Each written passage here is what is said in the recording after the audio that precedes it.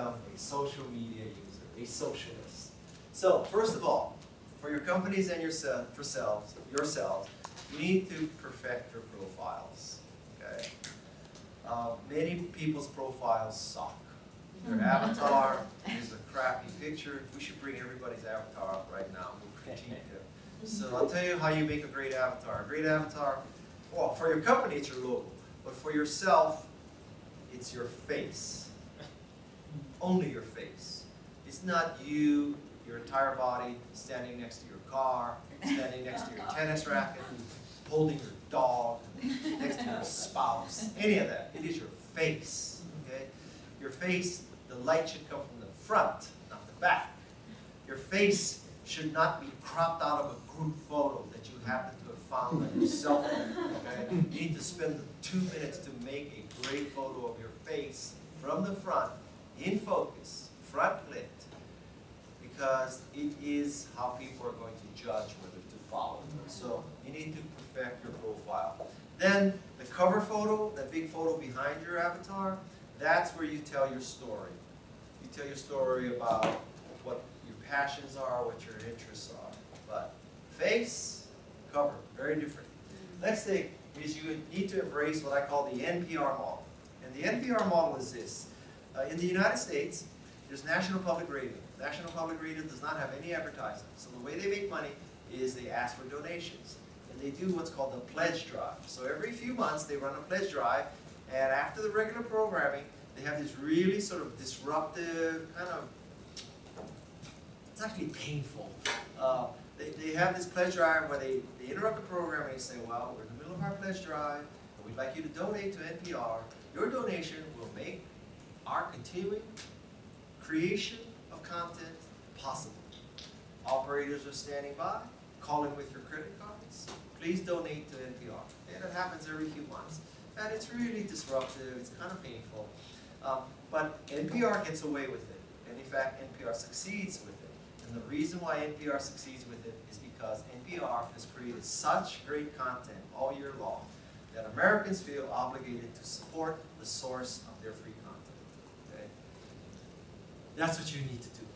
You need to provide such great content that people feel obligations to try your product, to try your service, and hopefully to buy your product or service. Because you're adding value to their lives, and so the deal is, you give me great content, I'll at least try what you do.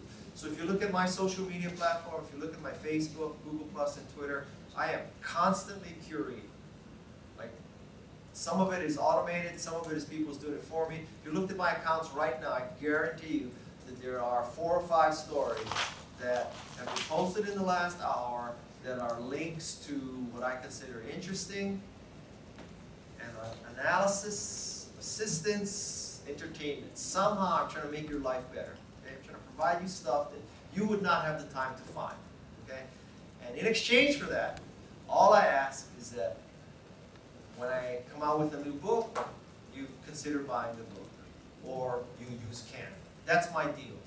I find you great stuff, you check out what I do. Okay?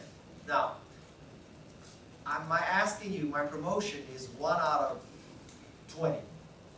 NPR does not run the pledge drive every day. NPR runs the pledge drive a few weeks a year. Okay, so embrace the NPR model.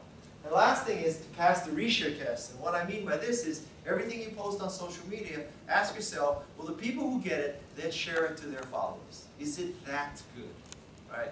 So to use a restaurant analogy, you could tip a waiter or a waitress. That's nice of you to do. But it really, it's not a statement to the public that you like this restaurant. It's in America anyway, because tipping practices around the world are different. In America, it's just a nice way of saying thank you for your service, thank you for the food. And just about everybody tips except kind of like sociopaths, okay? But it's not a public display of support of the restaurant. So there's tipping. But there's also, I love this restaurant so much, I went into the office the next day and I told all my colleagues, you've got to eat at this restaurant. Or I went to Yelp and I gave it a 5-star rating. Okay?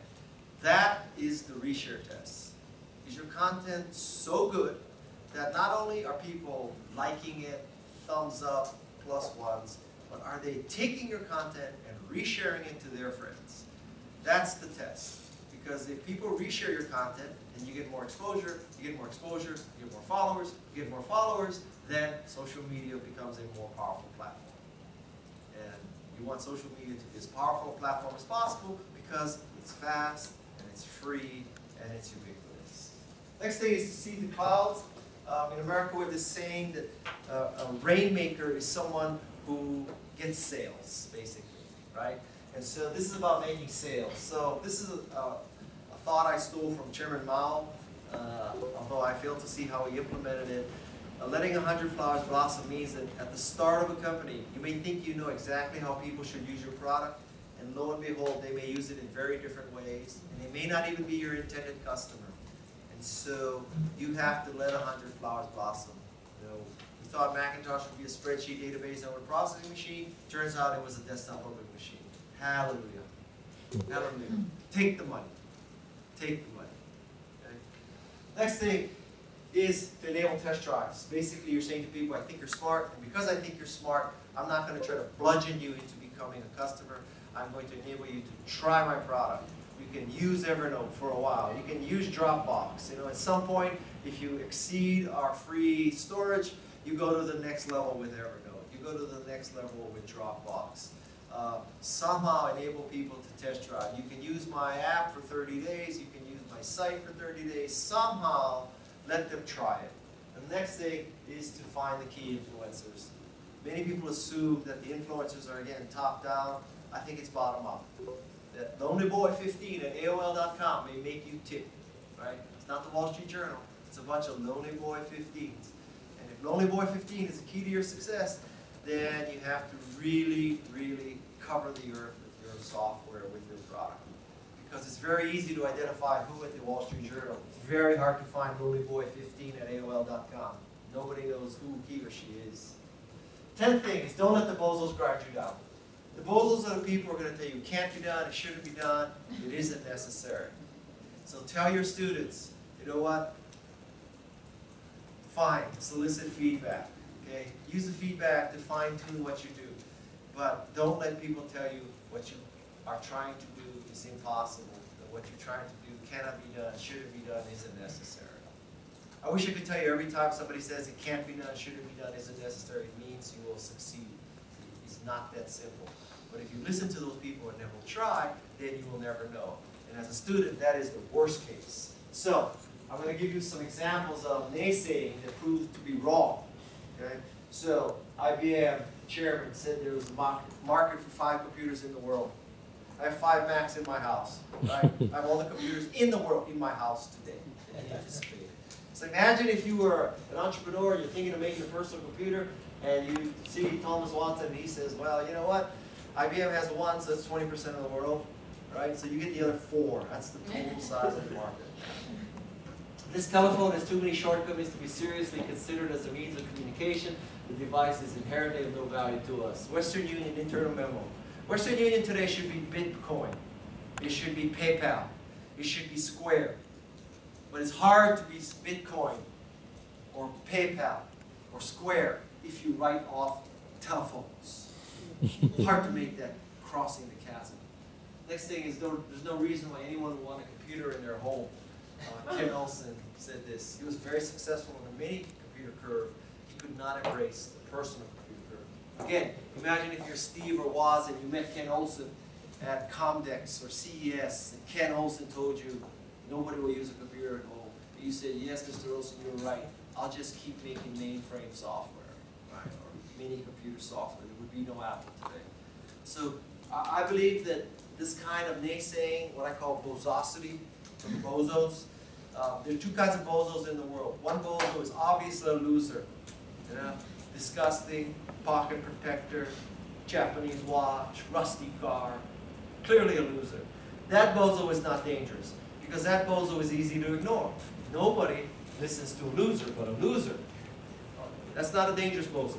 The dangerous bozo dresses in all black, owns lots of things that end in I, like Ferrari, Armani, Maserati, Lamborghini, Audi is an exception. Audi is okay. And so you look at that person and you think, oh, rich and famous must be smart, right? Rich and famous equals smart.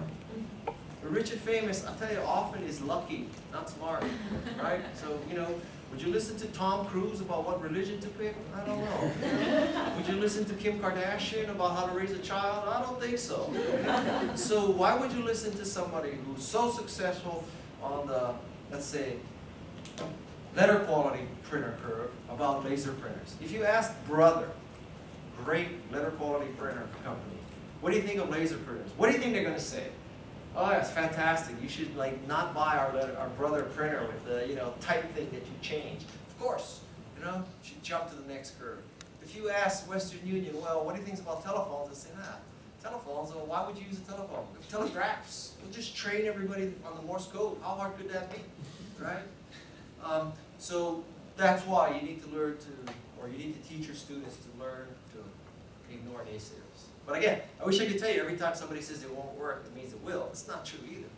But if you listen to naysayers and never try, you will truly never, ever know. Okay?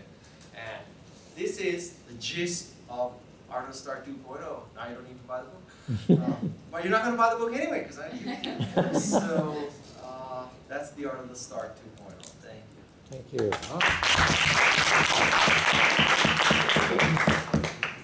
So now, we can do questions.